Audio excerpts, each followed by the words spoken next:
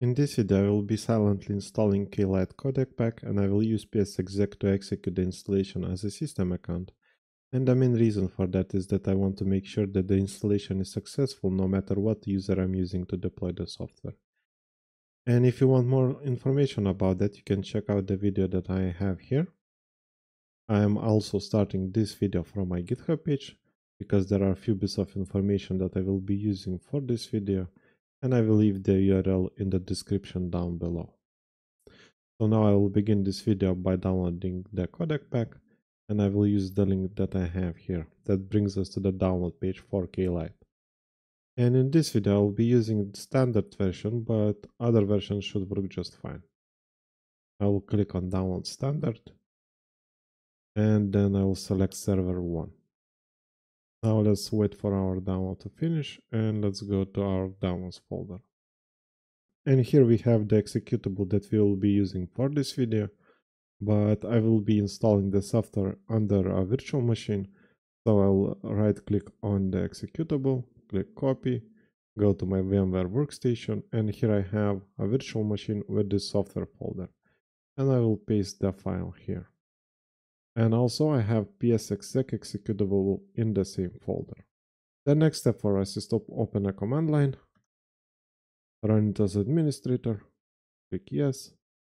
And now we need to change the directory in our command line to the directory where we have our executables.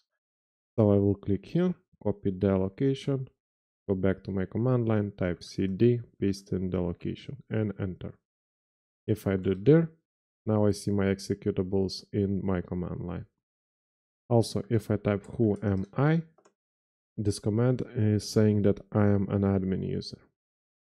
Like I mentioned before, I will be executing the installation under the system account.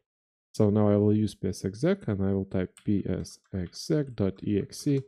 -i for interactive -s for system user, and we will start CMD process. Click enter, agree with the license terms. If I type here who am I, it is saying that I am anti-authority system. Basically everything that I will be doing in this command line, I will be doing it as if I am system account. Now we want to change the directory to the directory where we have our executables once more, so I will type cd, paste in the directory, click enter. If I do there, we see our executables once more. The next step is to start the installation, so for that I will go back to my GitHub page, and here I have the command that I will be using for this video.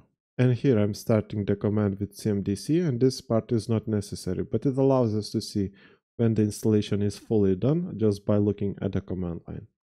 Next, we are providing the executable name, and then I'm using a very silent switch, and this is the main switch that makes this installation a silent installation. Then I'm using a no restart switch, and this is basically me saying to the installer that I don't want the installation to reboot my computer after the install.